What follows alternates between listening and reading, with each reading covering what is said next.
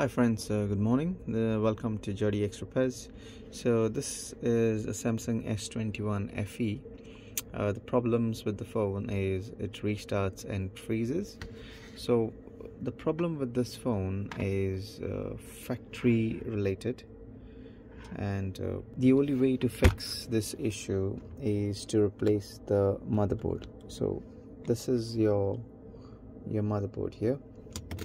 So as you can see, this motherboard has to be replaced with Samsung. You cannot replace this board elsewhere. You won't get it outside because your IMEI is linked to your motherboard. This can only be replaced by Samsung.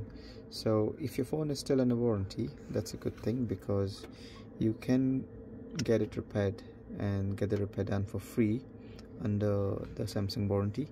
So try and send it a few times, because there could be that Samsung doesn't find the problem, but if you keep on telling them that the problem is there, then they will replace the motherboard. Alright, thank you for watching. Please subscribe.